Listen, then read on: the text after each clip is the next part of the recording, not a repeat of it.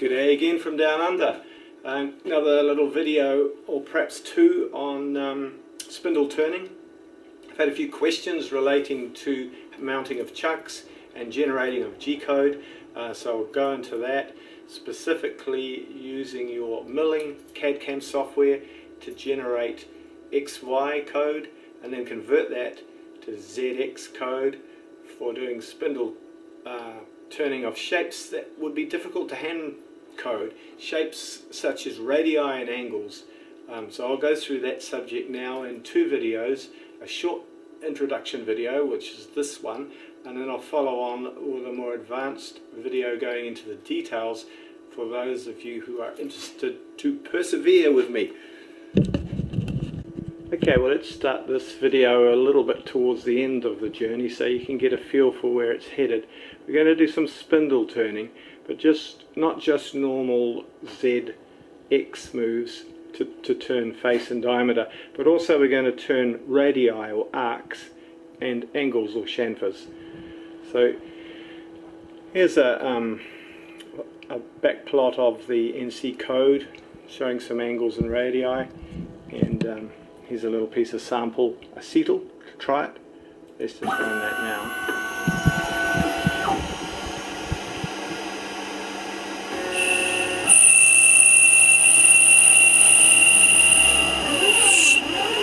Cutting a radius, doing a straight portion, and cutting a tapered portion. So we have a radius groove, chamfers or angle portions, and plane diameters. You have asked me questions about chucks and backplates and how they can be mounted. So here's an example of the R8 shank or arbor screwed into a 125mm diameter mild steel backplate. It takes both a 80mm chuck and this bigger 125mm chuck. And what I've done with this one is I've ground the outer step of the jaws off to make it specifically more suitable for spindle turning, and bored the inside bore out to the maximum diameter before I strike the scroll inner diameter inside. And you might ask, why do that? There's a couple of good advantages. One is that on a spindle turning chuck, you don't really want the chuck jaws sticking out past the chuck body on a light spindle spinning round, and if they are, this portion here is not doing any guidance or of any use anyway, and it's outside of the scroll area. So I just rationalise, or I'll just grind that off. That gives a more streamlined chuck, and you're only losing guidance when the jaws are fully in, and in that case I would mount a smaller chuck anyway. Now these small Chinese chucks are very cheap. Even in New Zealand they're quite cheap, so I imagine in the US they're very affordable. So also boring out the bore, you don't need massive strength in a spindle turning chuck because you're not taking big cuts in steel, and so maximum capacity for the size of chuck is a big advantage. Before I screw the backplate on the chuck, I'll just show you a stop that I've got inside the R8 arbor faceplate. So it's just a piece of diameter rod with a grub screw in this area with a soft end on it, probably got a copper insert in there, and you can set that piece of diameter shaft at a length position or use a different length shaft for some jobs, and that lets you set the part repeatedly in the same position in the chuck, which is very handy for production work. If you have a 2-speed spindle, such as the Toolmark 1100, it's a good idea to set it on the low speed range, and that way you can't accidentally spin the big chuck too fast. So you've got to limit it at 2000 RPM. Another idea I'm planning to do is to measure the gap between the spindle nose and the faceplate and make a spacer. So if you're doing heavy machining in steel, or relatively heavy machining, you're getting the stability of the support of the end of the spindle nose, which would be an advantage and could cut down on certain types of vibration.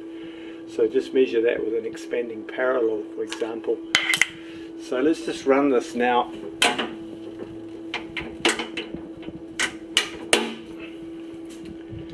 Okay, so as mentioned on other videos, so you've got a floating back plate, so the chuck floats on it with a bit of clearance around the screws, then you can nip them up and adjust it to run true. So let's just run that, show the RPMs. Okay, so that's clocked up fairly true now. And you just tighten the bolts up when that's running true. Let's just move that out of the way and bump it up to 2000 RPM.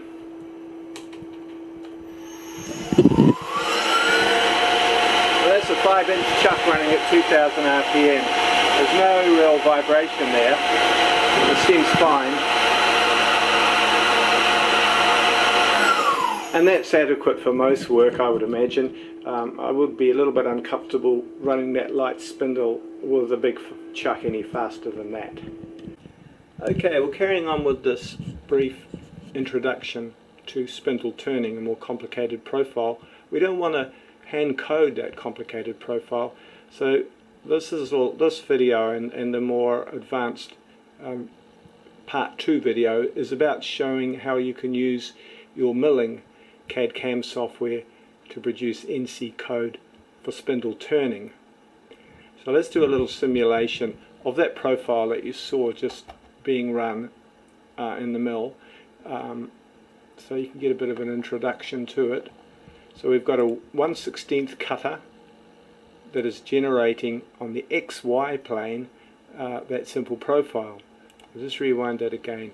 So this is the diameter of the cutter, and we're just demonstrating it cutting that profile. Okay, so in order to do that, we've just used the milling CAD/CAM. In this case it's Bobcad CAM version 25, but I'm sure you can use most programs for this stage. Producing your geometry, your radii, your lines, and just a simple offset profile toolpath, and then generating the NC code. We'll now go down to the workshop and convert that quickly to spindle turning code, and go into it in more detail in a subsequent video. So we've put the NC code into PathPilot control software, and it's still in the XY format. So I'll just run it briefly.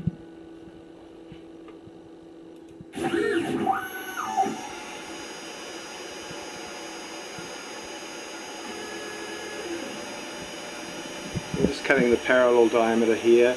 We're cutting the radii in and out, parallel diameter, and the taper. But of course at the moment we haven't converted it for spindle turning. So the next stage is to edit the G-code to make it suitable for spindle turning in the ZX axis. I'll go into that in detail in the next video. Just briefly, it's about replacing X with Z and Y with X, and changing some of the arc formatting around to suit the correct plane. That's to do with J to K values and G17 to G18 and those sort of details, which are quite complicated if you are not particularly competent on software or IT. I certainly struggle with it. I come from a background of mechanical engineering, of tool making, and had to learn all this at a later stage in life the hard way. It's not easy for me, and so perhaps I'm well placed to explain it to beginners because I understand the difficulties involved. So I'll go into that as well.